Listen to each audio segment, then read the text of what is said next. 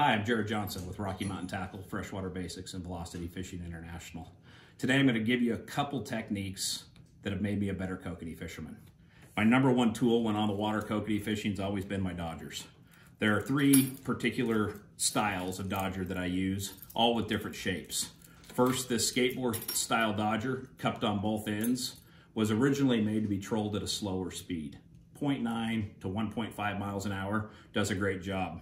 The mini dodger, Tsunami, is cupped on the top and the bottom, which gives it a very erratic action. It can actually be trolled up and down in the speed column, anywhere from 0.9 all the way up to 2 miles an hour.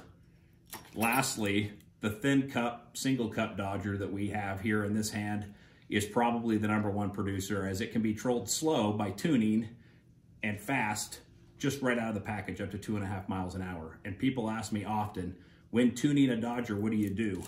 I've pre-done these. You can see in this particular instance, that's a half moon shape. That's been bent in the middle to collect water at a slower speed, 0.9 to 1.5. By pushing the nose up and the tail down, this allows this dodger to be trolled faster with more erratic action.